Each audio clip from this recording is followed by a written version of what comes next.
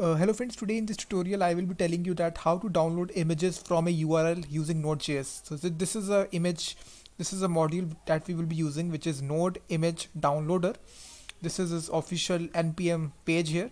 It has weekly downloads of 14 and there is a simple command in order to install this module, which is npm install node-image-downloader.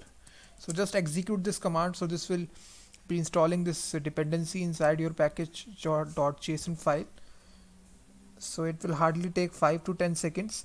And before proceeding on, I need to tell you that it requires Node.js version 8 plus here. So you need to be installing the Node.js version which is upper than 8 here. So in order to check the version number, it is very easy. You just need to write npm node dash version like this.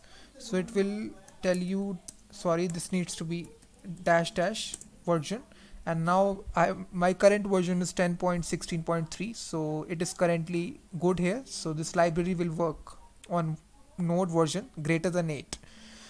And now we will open this file inside our code editor, which is Visual Studio Code. And before proceeding on, we need to create a directory where all the images will be stored. So let me just declare this as images like this. And here we just need to first of all get the module, which will be image downloader. So we need to require it. So require node image downloader. So just import this dependency, and now we just need to initialize this dependency. So go to the documentation page here, and this is a very simple example which is given to us. So I will just copy paste this and paste it inside my application.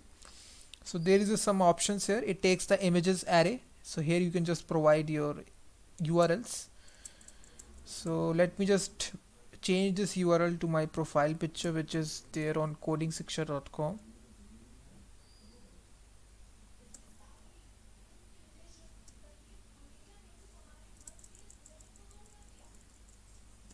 And the second option, you can just provide the file name, or I provided like profile.png. And let me just go to the image here, which is located at codingsiksha.com. And you just need to copy the image address. So this is the image. If I right click, copy image address, and now you just need to paste it in the URI. And after that, here is a destination folder. We also need to change to images like this. So if the request is successful, then it will console log that all done. If any kind of error take place, we will be getting this message on the console. If I refresh it here, if I run this by node index.js, so you will see a message which will be popping in. So just wait, you will see that. Now it has also provided the path as well. So images/profile.png. If I open this, oh, I think that we don't want to provide the extension here. We just need to provide the profile, the name of the file without extension. So that is why it has. Let me just delete this. So, and again run this. So now it will be containing this. You can see that profile.jpg file has been created.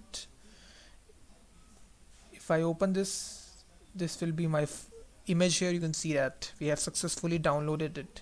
Now let me just make a slight mistake here inside the URL, and now if I run this application once again, it will also provide me the error that the URL is not good. You can see that something goes bad here. It is providing this code error that host name is not found here like this. If I again change to the correct host name, and you can even eliminate this file name. You don't want to provide the file name. It is not mandatory. So if I don't provide this, you will see that it will automatically take the name of the file and it will construct it for you. Now if I refresh it, you will see that it will create this file inside the images folder, profile.jpg. So the file name property is not mandatory. You can provide it if you want to have a custom name for your file.